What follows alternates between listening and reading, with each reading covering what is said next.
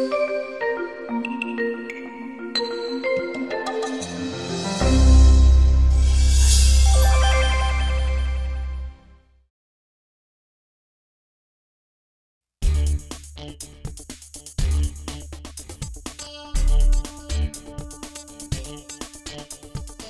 so this is my job development class, and so I sat down and brainstormed some ways that we could help teachers out and still be able to practice our job skills.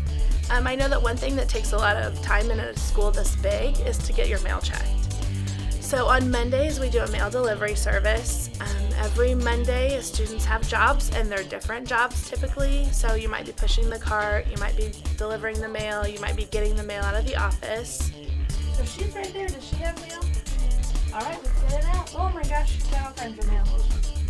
So I chose teachers right now that are on plan during our hour so that we could get our skill of following a route and pushing a cart and talking to the teacher down really solid. I eventually would like to move it to where we can deliver mail to all the school and we can work on the skill of not interrupting a class, because sometimes at work you'd like to stop and talk to people, but you can't because you're at work. The students love it. They love that we get to be out in the building, they get to see their friends, they're not stuck in a classroom for a while, and they're really successful at it. We deliver mail today to other teachers. We leave the classroom, we go to the office, pick up the mail, and deliver it to the teachers. Having a nice day? I am. A great Monday. How about you? Good. Thank you. So nice. I've gotten such great feedback from teachers.